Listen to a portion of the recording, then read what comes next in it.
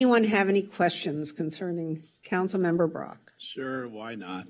So, I know many of our residents kept saying, just vote no. And you don't need to do this. The state can't do anything to you. You're a city, damn it. You're supposed to take care of us. So over the last few days, I think people were also emailing me from city staff saying, here are the dire warnings if someone does vote no. So can you go over in really clear, succinct, loud terms, what are the penalties if the city council, and I know you went over these earlier, but I want to make sure everyone understands that our choice is maybe helping destroy the city by voting no, or at least keeping some control by voting yes. And I know that many people don't understand that out in our residents. They just feel our city council is responsible for zoning, our city council is responsible for growth, and we're supposed to take care of moderating it. One person wrote me today and said, damn it, you were elected for slow growth. Well, someone else would say they didn't vote for me because I didn't want enough growth. So what I want to make sure that I understand and residents understand is, where are we? Tell us what would happen if this city council with 3 days left on the state deadline decided to protest by not voting yes. Certainly, and I'm happy to start, and the city attorney can augment this response as well. So you can see on the slide here the consequences that are already in effect because we have been out of compliance. Can you explain, I'm sorry to interrupt you, can you explain what is a builder's remedy project? Because I saw that term a lot this last week. What is it? Absolutely. So builder's remedy projects, and this is a kind of colloquial term, it's actually a section that lives in the Housing Accountability Act. And basically what it is the city is not allowed to disapprove a housing project that includes at least 20% units on site as affordable to lower income households or 100% moderate income units.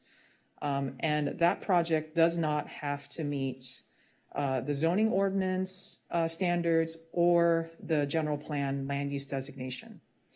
And this is a special allowance that is only in effect when a city is out of compliance on its housing element. And this is a state mandate or that is correct. A state hammer. That is correct. Yeah, this is a stick.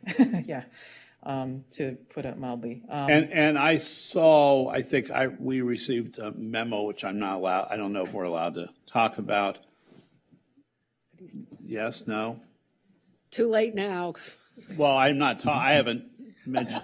There was a memo from the city manager. I don't remember. There was something about the amount of units that. Well, yeah, the summary is that, yes, we could see 2,000 unit projects going through without the council having the ability to weigh in.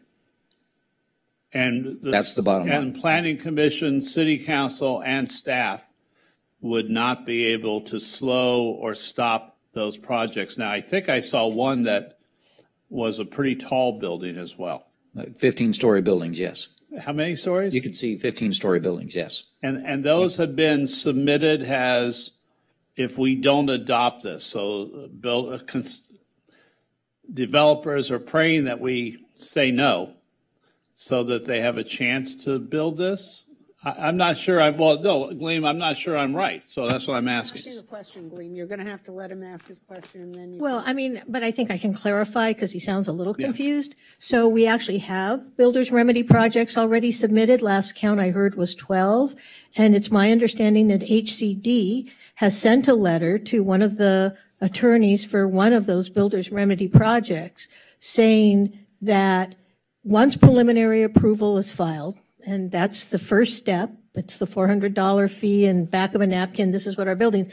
even if we adopt a compliant housing element tonight, and even if HCD certifies it, those 12 projects or however many are in the hopper will still be able to go forward as builders remedy projects. So we're already, to put it lightly, 12 projects in the hole. So that's the That we can't do 4,000 anything. some odd units. No. They're not that many. But, Okay. but my point is that every day we delay this, it gives someone an opportunity to lob in a preliminary application.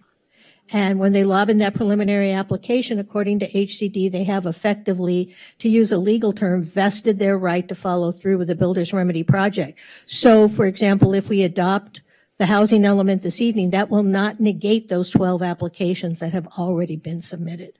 So every day we go by, we run the risk of additional builder's remedy projects. 15-story project. Yes. Those are already in, and HCD has said they're going forward. No matter what we do tonight, because they beat the clock. But every day we don't adopt something, then more people get the opportunity to beat the clock.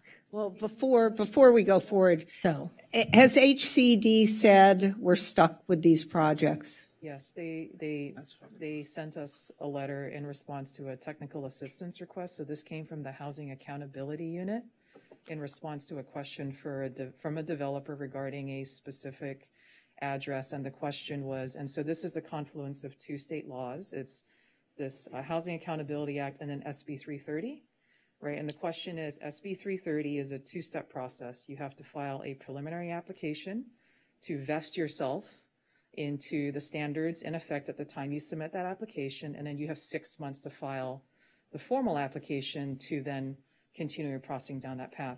So the question to HCD was, hey, if I file a preliminary SB 330 application for a 15-story building today, and the city votes and, they get into compliance on October 15th, basically, like, do I get to keep processing it? Do I vest the city's period of noncompliance, as long as I file this preliminary application in this period when the city is out of compliance? And HCD's response was yes. So as long as they submitted that preliminary application to lock in the city's period of noncompliance, they are allowed to process that application, So in other even words, if we get into compliance. In other words, before HCD actually stamps this and sends it back to us on Friday, anybody else could rush in tomorrow morning and Thursday morning. I know, I hear what you're saying, but yes, I know, I just opened the damn door. But I want residents to know how our hands are tied. And your hands are tied as our planning department. Our hands are tied as a city council. So once they stamp it Friday, if they stamp it Friday. They are going to stamp it. Well, they may. So the question, they promised they would, sort of. So the question is, once it gets back to us, then we're once again able to slightly restrict those projects. Right. And I'm using slightly, I'm not. Right. This provision of the builder's remedy would not be available to new applications, once you're in compliance. Now, I do want to caution, is like once you adopt the housing element, you have to implement it, right? It is possible for the city to fall out of compliance later, and then you're back in the same boat again. So, but if we do get that letter from HCD by October 15th, certifying the housing element, the door closes on the submittal of a new application. My follow-up question, because residents have also, they've asked me this for a year and a half now. They said, well, what if you don't do it and you just sue the state? It was interesting because everyone says, hey, we spend too much money on legal fees, and all of a sudden they're going, let's spend money. Let's sue. So what's the track record so far from other cities that have sued the state? Zero.